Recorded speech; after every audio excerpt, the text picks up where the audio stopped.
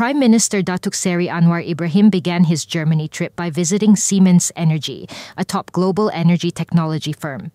He arrived at the Siemens Energy headquarters in Huttenstrasse on Monday. Siemens Energy, present in 90 countries and employing 90,000 people, works with a range of energy technologies, including renewable power and grid technology. The plant here, which employs about 3,400 staff, focuses on gas turbines and hydrogen production systems. Last year, Tenaga Nasional Berhad and Siemens Energy signed a memorandum of understanding to initiate green hydrogen advancements. It aims to reduce carbon emissions from TNB's thermal power plants using renewable energy sources.